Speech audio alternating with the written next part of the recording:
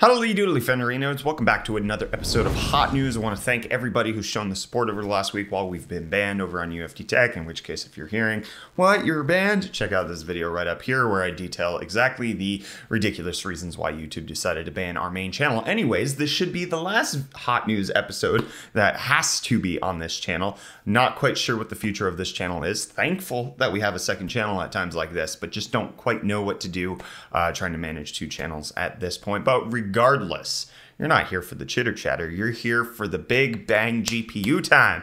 And man, we got some big bang GPU time going down because RTX 30 series stuff's just getting more confirmed left, right, and center. That is to say, there are more leaks and information coming out that seem to corroborate with previous leaks that we've been hearing. So let's just get right on into it. Number one is the specs of the upcoming GPUs. We have the specs of the next gen Titan, the RTX 3090, and the RTX 3080. Not a whole lot new here, so we'll just go over a few things. The RTX 3080 is going to have the same amount of CUDA cores as the 2080 Ti, but have 10 gigabytes of VRAM at 19 gigabits per second, which is faster than the 2080 Ti. The 3090 will have 5,248 CUDA cores, 12 gigabytes of memory, 21 gigabits per second memory at that, and then the Titan will have 24 gigabytes of memory, 17 gigabits per second at 5,376 CUDA core. So obviously we see that this stacks up really well, and this is also in line with previous reports that we were hearing with regards to the specs of the 3080 coming in at the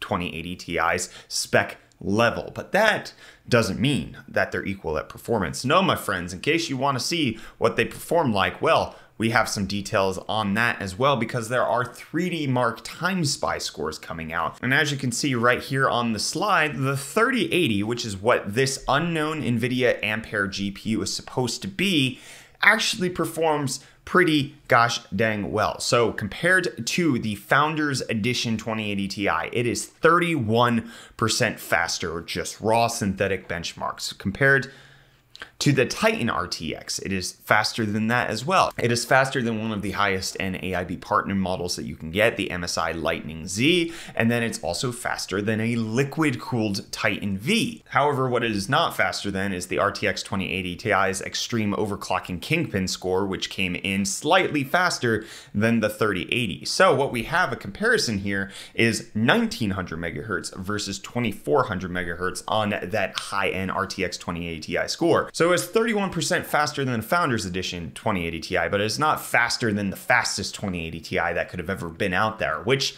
makes sense. This is kind of in line with how we saw things go from Pascal to Turing, or even from Maxwell to Pascal. The highest, fastest liquid nitrogen overclocks, they weren't bested by stock clock cards. But if this is the stock clock, or even more entertaining for thought, this is the engineering samples, so this isn't actually even the final clocks, which might be faster down the line, these will perform phenomenally in just regular gaming scenarios. This is not ray tracing scenarios, this is straight up gaming. So 31% faster, if it's the same price, would that be enough for you to be interested? Let me know down below in the comments. Let's say a 3080 costs $1,000, the 2080 Ti is $1,200. Is a 31% increase 2 years later good enough for you? Or do you want NVIDIA to be doing more? Do you want more out of them? Do you want faster performance? Let me know. And again, just to reiterate, if that is indeed the 3080, that has the exact same amount of CUDA cores as the 2080 Ti. It has faster VRAM, but what we're likely looking at here is some improvements and efficiencies made with the Ampere architecture and with NVIDIA switching over to 7 nanometers. It is a pretty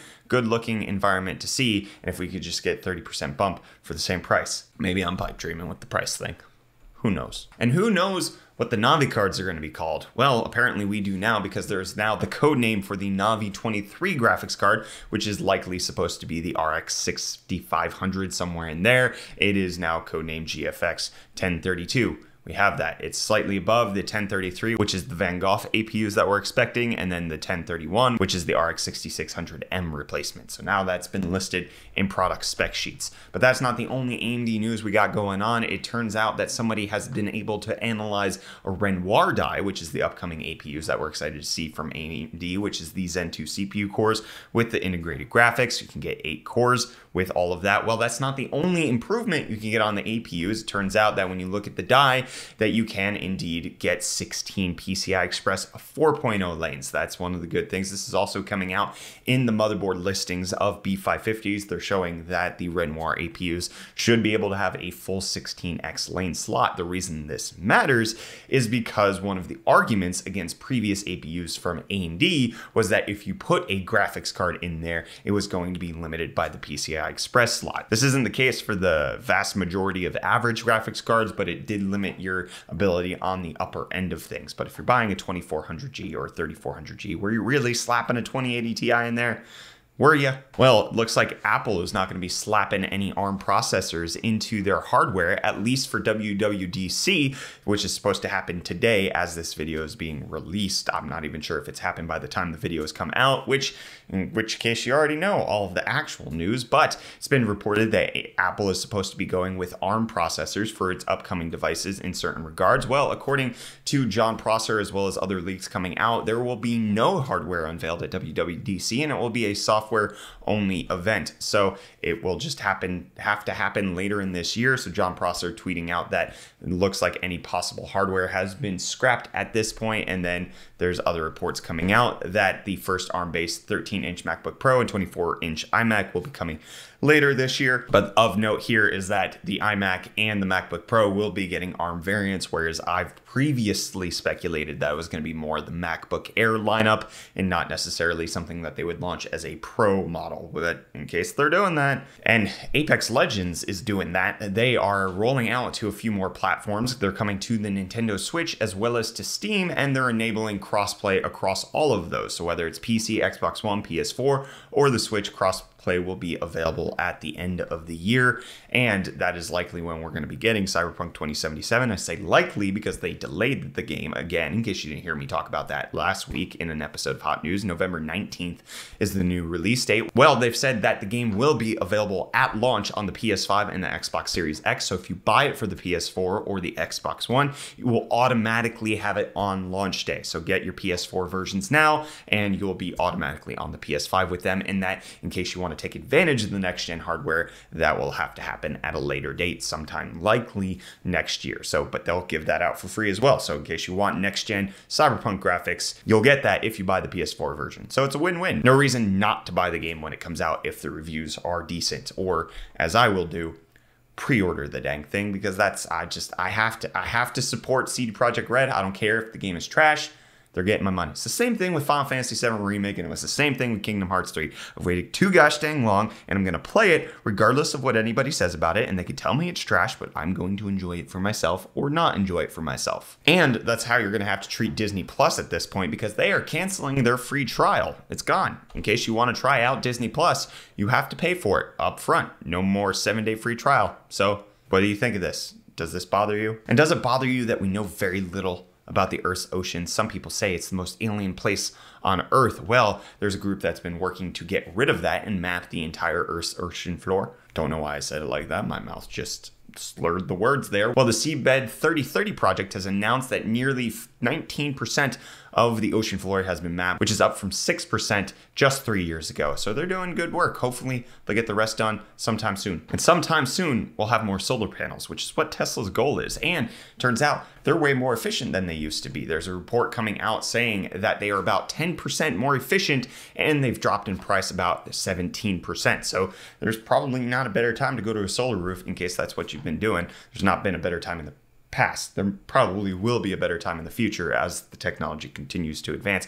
That's the whole point of being, an early adopter. You got to pave the way for that kind of stuff, which is what a lot of people have been doing with Chrome. They've been paving the way in the sacrifice of their RAM. Well, it turns out that Chrome is looking to make sure that that's less of a sacrifice. They're going to be implementing a feature called Segment Heap, which has already found its way into Microsoft Edge, and they're saying that it could reduce memory usage by 27%.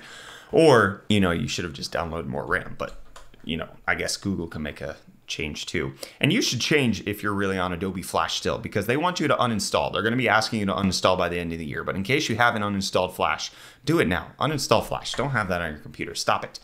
But you could have computer versions of IMAX documentaries in case you use the Hulu web browser, which we've talked about before, that there's a class action lawsuit against Hulu because they were throttling the web browser version, apparently because they want people to use their apps. Regardless of this segue, Hulu is now going to have 16 new IMAX documentaries that you're going to be able to watch. IMAX saying that they should still be beautiful, regardless of the fact that you're not watching them on a 72 by 53 foot screen. But in case you want the list of documentaries that you're going to be able to watch, you can check the screen right now, or go to the link in the video description, which you can do on a web browser. And this is the second web browser bit of news that we have, which is Opera's GX, which is their gaming web browser, has a key few updates. Number one, adds a browser-wide dark mode, which is pretty great. But now it also has Discord integration, as you can see here, on top of other social media integrations that it's had in the past. But Opera GX, another way of using web browsers in case you needed that.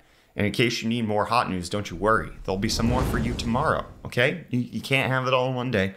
We just need to take one bite at a time, and that's going to be it. Hit the like button if you enjoyed this episode. Thank you so much for all your support. It's really meant the world to us, and I will see you on the next thing that we do. Might be here, might be on the other channel. We'll find out. Dragon Ball Z.